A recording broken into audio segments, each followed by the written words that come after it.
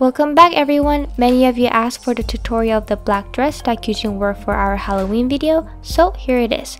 As you might have noticed, the dress looks a bit different from the previous because I had to cover the center triangular cut with a black lace for a personal reason, so please ignore the black lace section when following the steps of the tutorial.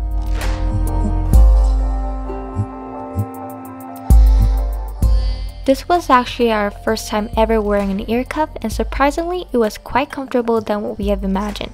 This is one of our favorite pieces and we fell in love with the overall design that almost reminded us of a feather. It really glams up the entire outfit and is a great statement piece for parties or prom night. It is definitely quite heavy than the normal earrings, but it comes with a little clip on top of the ear cuff to secure it in place to your ear. If you are a starter in wearing ear cuff just like us, we will recommend going with the ear cuff number 2, which is much moderate in terms of size and weight. We believe it is just the right design and size for everyday, whether it is for school, meeting, hanging out with friends, or shopping.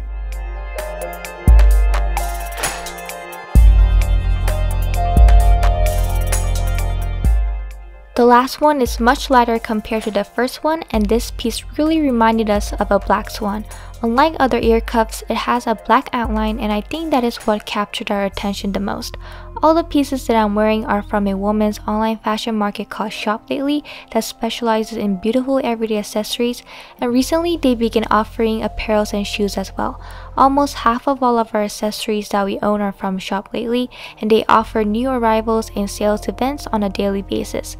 The links to all of these items will be in the description box down below, so please check them out, and I hope you guys enjoyed this tutorial. Have fun!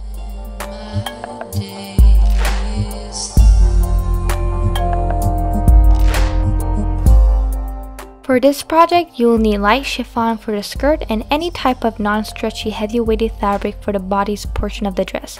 For the lining, you may use a light polyester fabric or even a light-weighted jersey fabric, just like what we use will do the job as long as they aren't see-through.